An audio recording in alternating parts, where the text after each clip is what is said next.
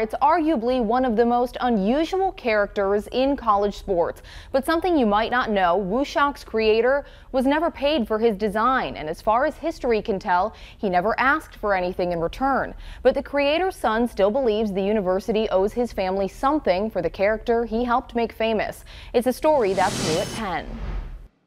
At first, we had things on the floor. Forget man cave. And then it started from the floor and it went to the ceiling. Fred Brooks has turned his basement into a full-blown shocker cave. And the last count I had was we had about 5,000 shocker things. Plus a few thousand more items packed away in boxes. Brooks is what you'd call a Wichita State superfan. All of this stuff is special to me, and I have friends, they call this the Wichita State Museum. Some pieces date back more than a century. I think that's 1901. He even has a copy of the school's first Parnassus. It's 1902. It's hard for Fred to pick a favorite piece of WSU history, but two posters that blend into the sea of black and gold stand out to him. That's because they came directly from WuShock's creator, Wilbur. He was a special guy, and he's special to a lot of WuShock fans. It was a source of great pride for me and my siblings. Today, Wilbur's son Matt Elsia still boasts about his dad's WuShock design and the story behind it. And he was a member of a fraternity there. The fraternity held a competition asking students to design a mascot for the university, which up to that point used a nameless, faceless shock of wheat. So he kind of personified the shock of wheat, and the result was our WuShock. That story can be found on Wichita State's website in a section called The History of WuShock, but you won't find any mention of what Wilbur got in return for his winning design. I asked him a lot of times, what did you get for that? And he said, absolutely nothing. Something that never sat well with Matt. He says his dad just wasn't a confrontational person. I pestered him a lot about why he didn't pursue this, because I didn't.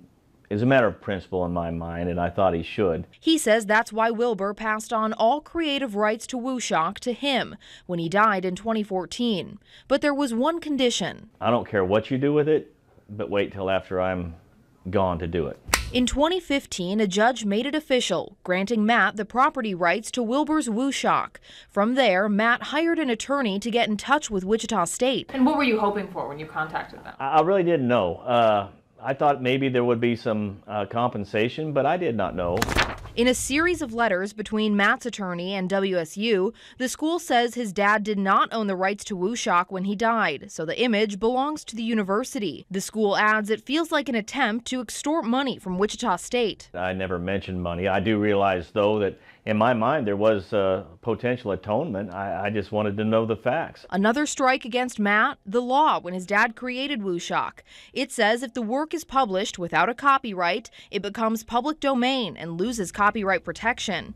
In other words, it's just too late. I'm assuming that actually the university is probably correct and that it falls under the law that existed at that time. Matt points out this doesn't change his allegiance to the university. Our whole family bleed black and gold. We've rooted for the Shockers. You got to when your dad made the mascot. Matt says there's no legal action to pursue at this point and understands he may have to settle for recognition as opposed to compensation. He says he just wants people to know the full story of the man behind the mascot. I don't think that's fair. If somebody wants to label me as being greedy, everybody's entitled to their opinion, but the one thing that I am doing is telling the truth.